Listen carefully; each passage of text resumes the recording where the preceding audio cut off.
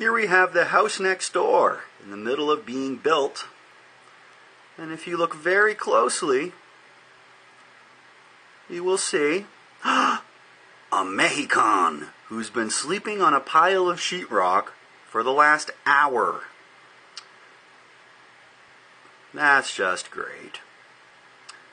That's a hard-working guy right there. He's been asleep for an hour, and boy does he look comfortable. Maybe he's drunk.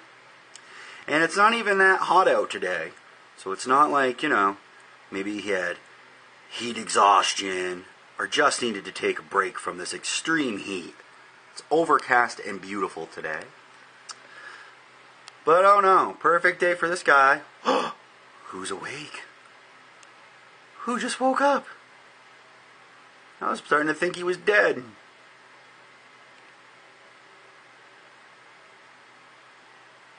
No, guess he's just getting comfortable. Hard-working Mexican. He's been there for over an hour.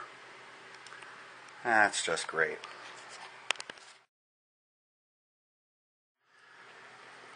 So I thought he might be waking up, but no. That motherfucker is really comfortable. He's been like that for another 15 minutes.